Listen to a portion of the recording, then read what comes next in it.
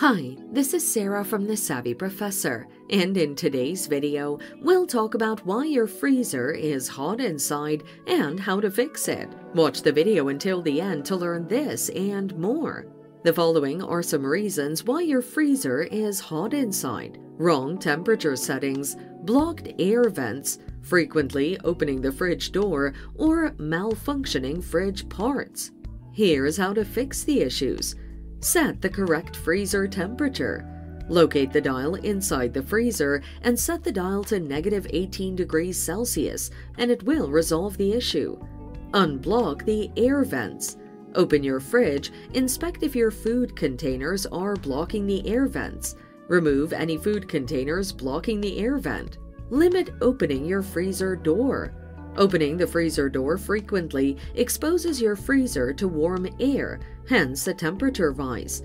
Correct this by minimize opening the door. Don't keep the freezer door open for long. Repair and clean the malfunctioning fridge parts. Check if your condenser coil is dusty. If so, clean it. Check if the door seals are functional, and if loose, replace them. If these steps are not helpful, consider contacting a professional. And there you have it. These are the reasons why your freezer is hot inside and how to fix it. Thanks for watching. Till next time.